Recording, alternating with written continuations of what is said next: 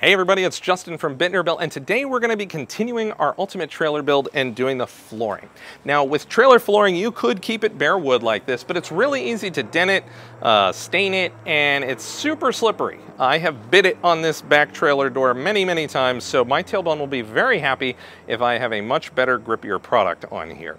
And so, you know, some people, to protect their investment, they paint it, they put epoxy down, some do metal, but I think that the best flooring that you can possibly do is the vinyl coin flooring. And so that's what we're going to be installing today. That product will protect your subfloor. It's going to be easy to clean, so I can just hose it out. It's going to resist stains, and it's very grippy, so I'm not going to, you know, end up on my rear on this back trailer door several times a season. So I reached out to the best company that makes the top of the line model for this, and that is Better Life Technology. They make the G-Floor product, and lucky me, they said yes, that they would participate in this video, so thank you very much for that. So while this is sponsored, I'm the one who asked them. And this product is specifically made for trailers. They of course make products for, you know, sheds, garages, basements, boats. They even have customized printed products that are awesome. So definitely check out their stuff. But the big pull here was that they make a trailer blend. And why is that very important? This has crazy temperature swings. This is an oven during the day, and as soon as I lower this back door, it drops like 20 degrees in 2 minutes. During the winter time, there's cold air that's flowing underneath this floor and freezing it super cold. So there's a ton of expansion and contraction going on with such an uninsulated vehicle that you need a specially formulated product that's going to resist that expansion and contraction. And so when you get a high quality flooring like G-Floors, you know that it's not gonna crack, warp, bunch up due to the temperature changes and stuff. So that's why I reached out to them for this video. So let's go ahead and get installing this flooring today on Built. So why vinyl? Vinyl flooring from G-Floor is gonna make my tailbone happy by adding a slip-resistant surface. Particularly this one, it has all this texture on the coins. It's proudly made in the USA in Kansas. It's 100% solid vinyl, which is really important because many products out there contain paper or clay fillers that can cause the product to break down over time. So this is a durable, lifelong product. And with being 100% solid, if you were to scratch it, you're not going to see it because the color goes all the way through the product. It has a heat-welded polyester backing so that when you adhere this to the floor with glue, it just soaks up the glue and all these fibers. And it's going to create a permanent bond that's not going to slip or bunch. This is going to protect my subfloor from damage and wood rot. It's super easy to repair, and I'll show you that later in the video. That's why you want to keep some scraps from the install, just because if anything ever did happen to it, it's really easy to make a seamless repair patch. And of course, it looks really nice. I want my trailer to look good, so that's always a nice pro. So let's talk about pattern just for a second, because there is some considerations to think of. There's actually some functional differences between these. So in the coin flooring that I chose the small coin that has texture on it, so I get the most amount of traction grip that I can when I'm walking on here. We work in the snow and rain a lot, and so we need that traction in the trailer. There's a larger coin as well that doesn't have the traction on it, and so I opted for the more traction-based one. But the other reason is, since the coins are so close together, if you have casters, which I think I'm going to do some caster items in there, it will roll across it pretty smooth because there's very little gappage. Now, on the flip side, you have the very aggressive diamond tread. And this is really cool. I was really torn between the two because this has great grip to it. But since there's a little bit bigger gaps, if you're thinking about using casters, you know, it's going to get a little bit more of that bumpy stuff. Now, that's not a deal breaker on it. They're just a little different, right? And they have different looks too. So this is kind of the more industrial, rugged, hardcore one, which still is very cool. Then we have more of the like faux leather type of look, which is neat. Different types of wood planking. So this is a very cool look. And of course they also have very kind of like bold, extreme, different pattern designs that are on their website. So you can check these out. I was tempted by this too, but I want that grip on here. So I like making statements with my stuff. Now this stuff is used in garages like crazy, which I totally get because any liquids that fall on it, I mean, even like antifreeze and oil from your car, you can just hose that right out or clean it up very easily. It'll wipe right up. You can use water, soap, and you can even use engine cleaner on this without hurting this. An engine cleaner gets rid of everything. So very cool stuff, and considering how bad my epoxy floor in here turned out, this stuff has my wheels turning for in here in the shop for the future. But let's get to installing this product on the trailer. Before we start installing this product, it is imperative that we do the prep work. Do not skip the prep work. If you're investing your money in a quality product like this, you want to make sure that you do your due diligence, do the prep work so that it turns out perfect. The very first thing that we're going to do is I'm going to go evaluate all the screws in the floor, and I'm going to see if any of them are protruding really bad. And this one is crooked and is really high up, and so that's going to create a big hump on my flooring when I put it in. And I want to make sure that it's completely flush. So rather than trying to drive it in, I'm actually going to remove it. And this has a very large head, so I'm going to take a large recess bit, and I'm going to put it back in and see if we can get it to now be flush with the floor.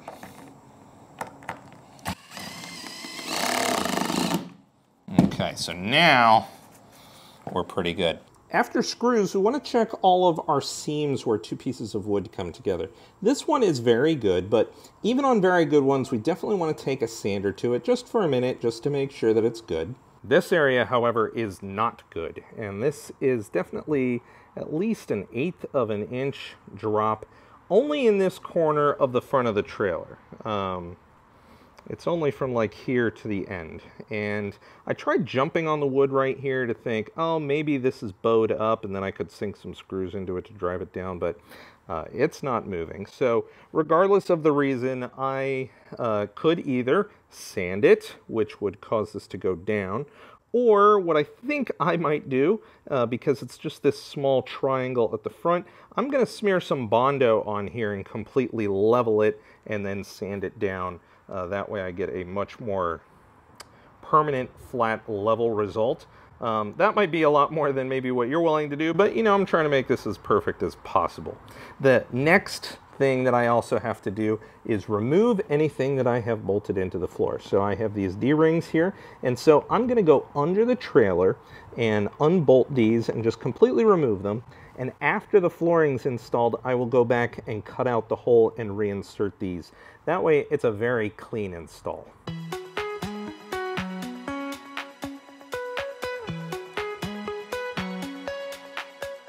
Now, depending on the state of your flooring, if you have any damage to the floor, you might want to add some Bondo or wood filler in there just so that you get a smooth surface. You don't want to have any divots. And then as a last step, put on your PPE and hit everything with some 220 sandpaper. You know, give it a light sanding just so we know we're getting any random, you know, large splinters or anything.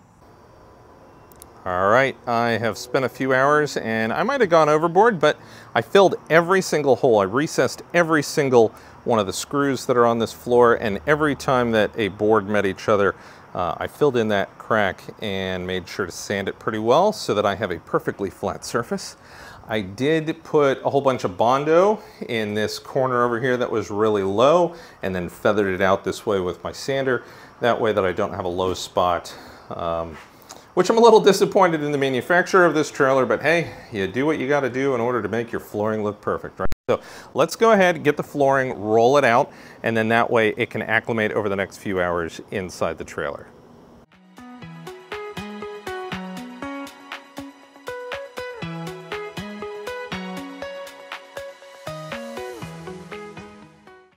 So my buddy Luke and I just rolled all of this out, as you've seen in Fast Forward. You have to get down on the ground too and kind of push the kinks out. It's almost like when you're installing a glass cover on top of your cell phone. You know how there's those air pockets and you got to push them over to the side? Think of this as the exact same thing. So we got it where it's laying flat in the middle. There's a couple little wrinkles and humps and stuff, but the hope is that overnight that is going to sort itself out. I'm leaving itself a little bit large. I'm not cutting it right now just because I want it to move and acclimate. Tomorrow when I come out, I will be cutting it at that point. If there's little errors in your cutting, it's okay if you're using trim pieces on the bottom, just like in your house where you're putting trim along the bottom to hide where your flooring and your wall meet. Same thing here. It'll cover up any little mistakes that we make. So I love the look of it already. I'm gonna go ahead and leave it like this, and we're gonna start working on it tomorrow. The back hatch needs a little bit of work before I can apply it to here. I'm actually going to remove the transition flap for this install, and that's because this hinge is just going to get in the way. If you want to have a very clean install, removing this hinge, applying the flooring, and then reapplying the hinge on top of the flooring will look its best. And I'm also going to be applying it to both sides of the transition flap because with my business, a majority of the time we're not extending this out for vehicles. It's just foot traffic. So I want to make sure that this side has traction on it too.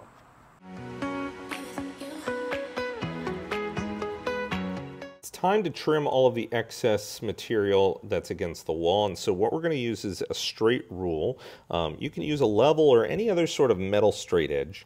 You want to push hard against the wall so we get it as close as possible to the corner, and we're going to take our knife and we're going to glide it along that metal and cut into the vinyl. Now we want to get it as close as possible to the wall in this initial cut because we can always cut more away later, and this is a blind cut. You know, it's kind of curled here, and so there's going to be a little bit of movement when we take this away. Now if you make a mistake, and I'm sure I will when I do all this cutting, there is going to be a molding piece that we're going to put here. It could either be wood or aluminum. I'm going to put a 3/4 inch aluminum angle iron piece here, and so that is going to hide any little mistakes you do.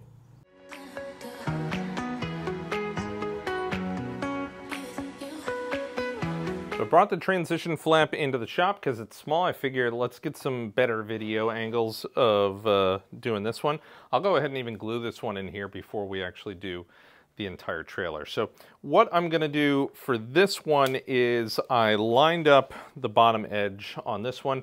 There will be trim that goes all the way around, so if my cuts are slightly off, it's okay.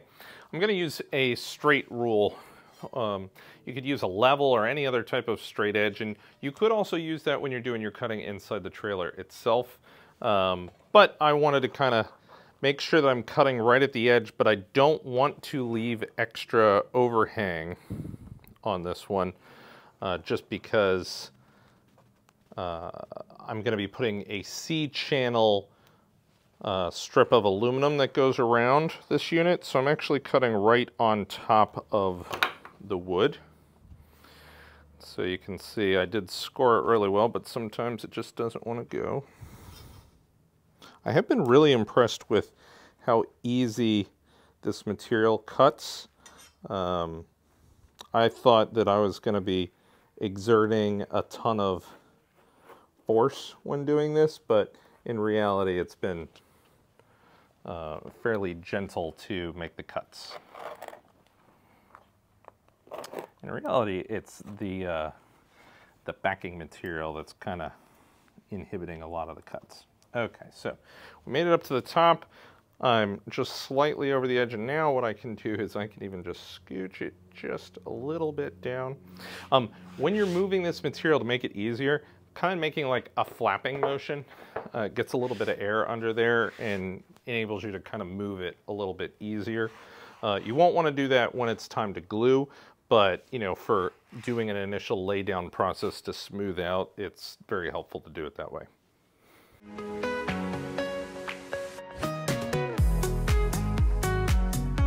What we're going to be using to affix it to the wood is the G-Floor Marine and Outdoor adhesive, and this stuff goes on really easy. It's water soluble, so you can wash off all of your tools and your hands just with hot running water and soap, and it'll come right off. So that is great. It's also best to be installed in like the 70-degree range. Today we're up at like 78, so that's the best I'm gonna get lately. It's been like on fire here in New Jersey. So what we're gonna do is we're gonna fold the flooring halfway. So I've poured a small amount on here that I'm gonna spread around. It is a very liquidy product, so to like scoop it again and again is a little more difficult. So what I'm gonna do is just scrape it with the 1/16 inch trowel. And when I get it stuck on the trowel, I'm going over to the edges at that point and pulling it away from the edge, because I don't really want a ton of it to gloop off the edge. So here we go. And if you do get a lot of drippage or anything off the sides, it's really easy with just a wet paper towel afterwards to go ahead and wipe it up. So see how I have that line of glue on there? I'm bringing it over to the edge, kind of pushing down and then bringing it towards me.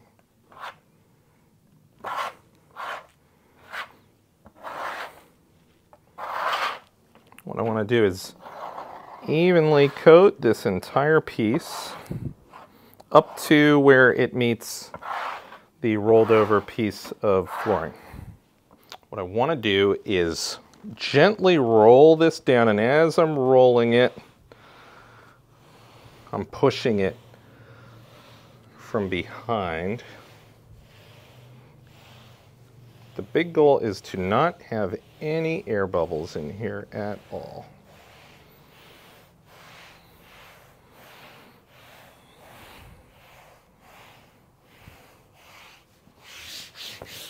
Awesome. So on the main trailer, I will then use a 100-pound big roller, but I'm not going to get that up here on the table, so I'm using my smaller edge roller.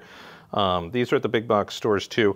They're really good for getting against the wall of the trailer where that big roller probably won't get to. And of course, we can just use it right here. So I'm starting at the middle and I'm pushing out. And I'm trying to put a lot of pressure on here because I'm supposed to be using a 100-pound roller, right? So I'm gonna get that 100 pounds of force in here. Now there will be squeeze out, particularly on this one, of the glue. And again, like I said, you can just go ahead and use a wet paper towel to just clean it on up. So now let's just do the other side.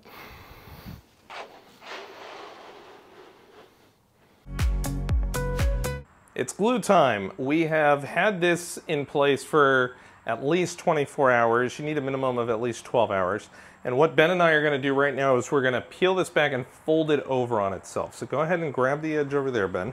Okay. Just like this. Just bring it back. So this is a lot easier when you have two people. Keep it going. And pull it just a little bit extra, if you can. We want it to go a little bit past the halfway mark. Now, I have this specialty cut section up here at the front. I just undid that. The main goal for us is so that we can spread the glue on this side, flop it back over, and then flip it over to the other side.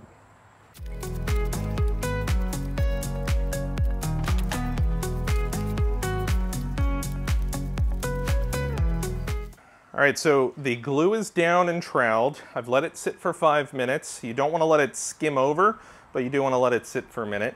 And now what we're going to do is put the flooring back on. And so boys, what I want you to do is get your body on this side of it.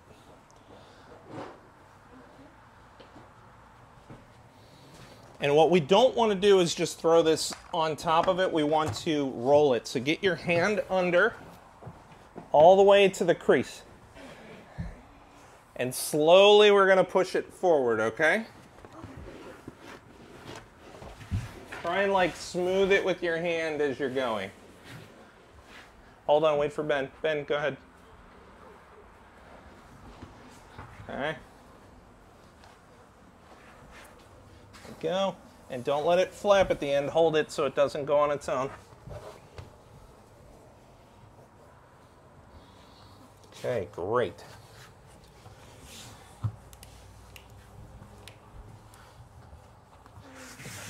All right, so thank you, boys. I got it from here. Thank you. So now what we're going to do is take a 100-pound roller and we're going to roll this. We're going to start at the center and we're going to go towards the edge of the wall.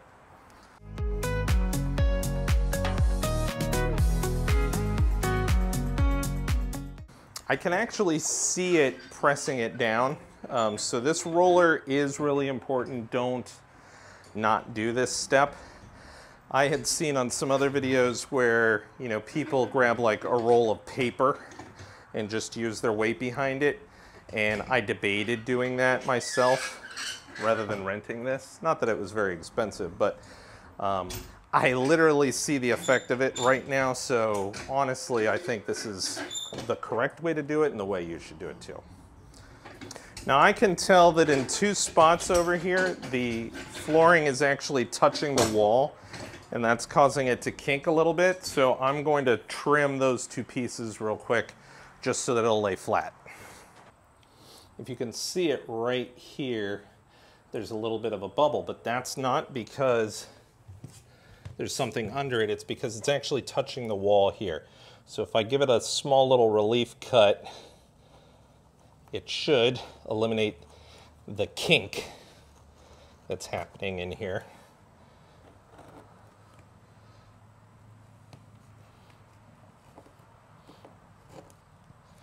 Okay, and remember, I'm going to be putting trim back down.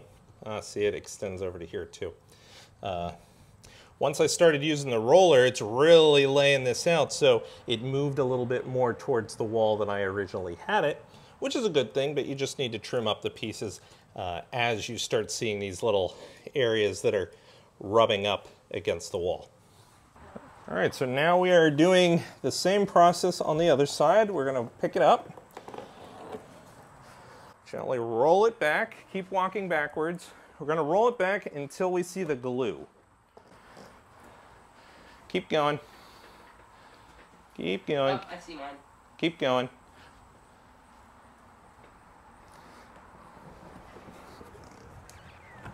Okay. Got to make sure that we see the glue at all points. Okay. That's good enough. I'll be able to go from there. Thank you, boys.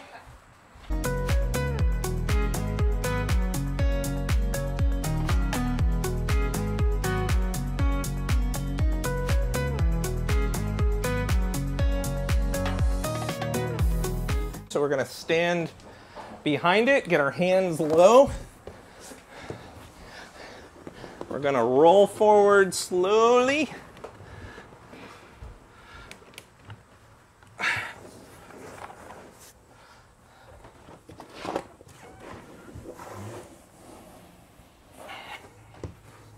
Looking good. All right, don't let it flop at the end, hold it.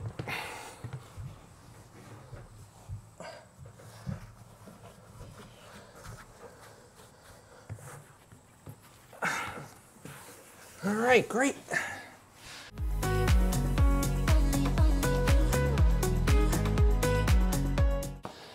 I'm starting to get a case of the feeling olds, and so if you're like me, the squishy gel knee pads that I'm wearing today definitely helped out my knees, because you're going to be on your knees for quite a while today.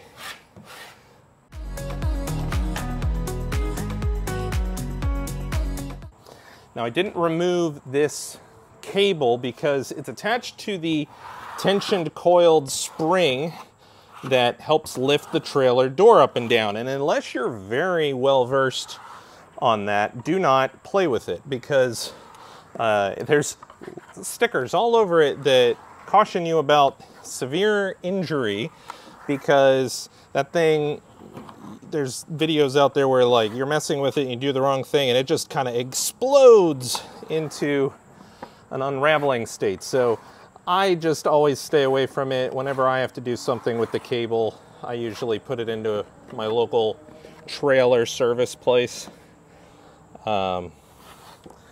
just because they have the right tools for the job.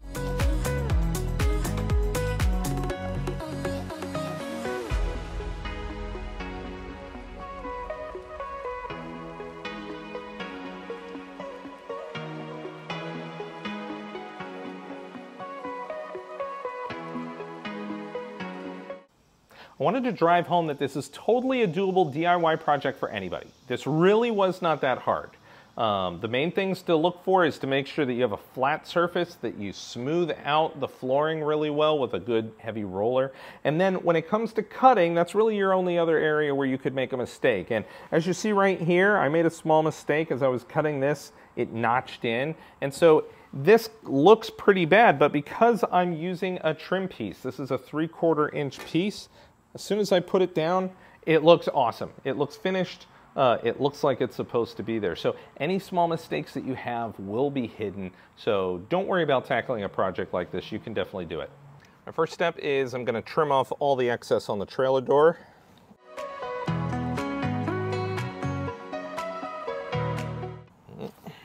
See, I'm starting to get away from it a little bit. Don't make your cuts super long, because if I had continued on what I was doing, I would have messed up. So I try to maybe go about 12 inches at a time and then recheck again. It's okay for me to see a little bit of wood on this because I'm using that trim piece all the way around, but obviously I don't want to screw up too much.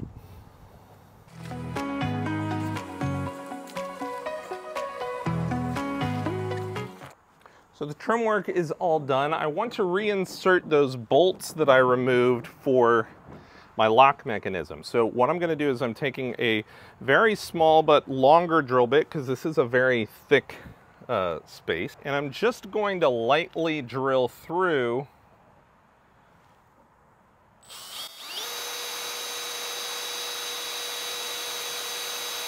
without pushing too hard, because I just want to make a hole in the vinyl on the other side.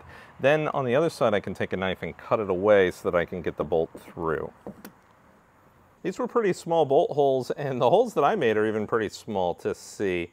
But I don't know if I would have felt it by pushing down on this side, and so that's why I did those holes. When installing the molding, the end of the cut is what is going to the outside corner of the wood. And so when you take a measurement of the length of this wood, you're measuring for this outside measurement, not the inside measurement. And I've cut this at a 45-degree angle, and when I place my next piece right here, there we go, they match up perfectly. Now on this door, I'm going to put, first I'm going to drill and then put screws in right here.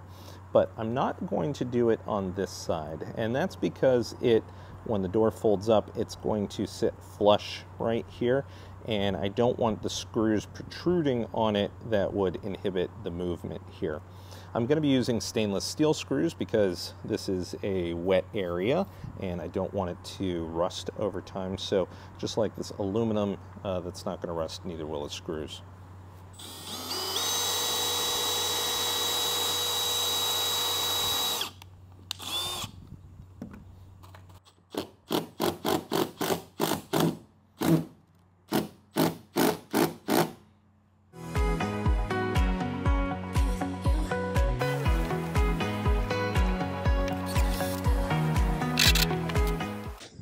I'm installing all of my screws on 24-inch spacings for right now. I'll probably come back around and do it at 12-inch spacings, but I want to get it all done, make sure everything closes and opens fine first.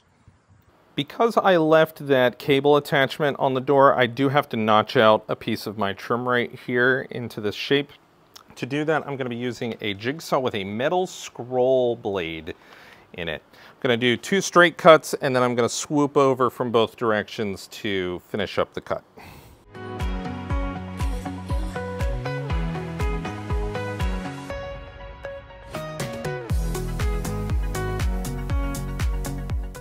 All right, the trailer door is done.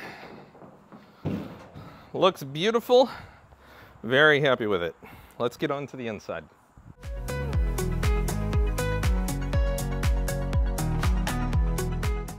Here's a quick tip. If you have a really long run that goes to an angle, what you want to do is cut that angle first, because you might need to play with your cuts over there. Once you have your angle there, you can just lay this down and let the 2 pieces overlap, because a straight cut is always easy to make. So we're just going to mark where these 2 meet, make a straight cut here and it'll fit perfectly. So let's take a look at what to do if we damage a piece of the flooring. So if some sharp object comes in here and damages your flooring all up, I'm actually having a hard time even with this sharp chisel to damage it, so yay G-Floor. Okay, so let's say we have some damage here. We see it. What we're going to do is keep some scraps from when you're doing your install. They don't even have to be that big, but you can obviously utilize them in the future if you need to. And what you're going to want to do is find the match in the pattern. And it's not always in one direction. You might have to rotate a couple times to try and figure out exactly what it is. And this seems like a match.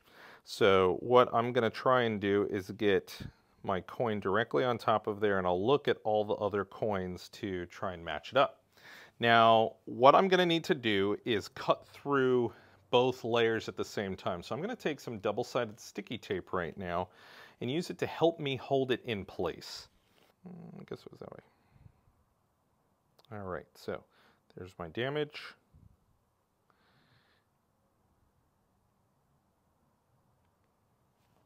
There we go. So now we spread out the sticky tape to kind of try and help it. And what I'm going to do is use a straight edge. And I'm going to try and just cut around the area that's damaged, but I'm going to press really hard and try and make a straight line in each case. I need to penetrate both layers. Okay. So now when I remove this, I'm going to try and keep it in that direction. That way I don't lose my bearing on it. So we're putting it just like that. Take this away. This sticky tape will be able to come up. It might be a little bit of a pain to clean, but I wanted to use it because I really wanted to make sure that I had it really stuck together.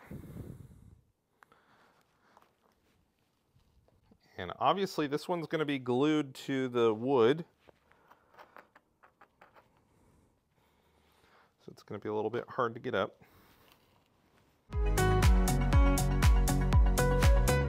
Okay, so will this fit perfectly in there?